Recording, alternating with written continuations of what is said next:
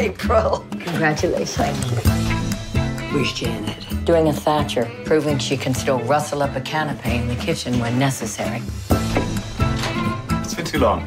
Possibly. It's a triumph for womankind. Well, for any kind, for that matter. Oh, wow. I'm a bit surprised. Really? Well, I am.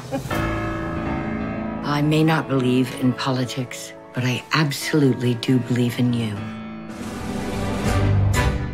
I have an announcement. What is it, darling? I'm leaving you. Another woman. During the campaign, while I was on the road, and you kept telling me I could do it. You did do it. And you were doing it while I did it.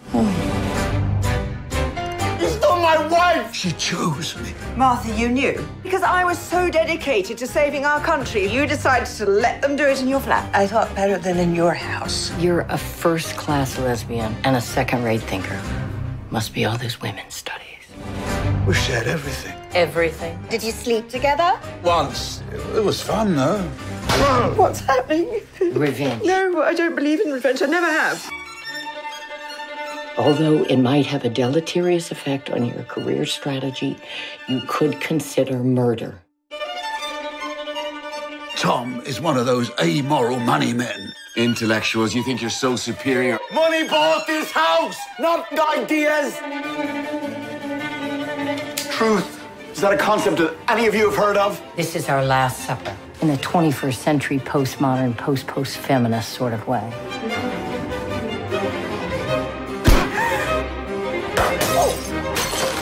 I'm so sorry. If you really want to run this country, you will have to do something about your hair. I was working day and night for our party. I thought you were a sister. Oh, that dates you, Janet. Sisterhood is a very aging concept, sweetheart.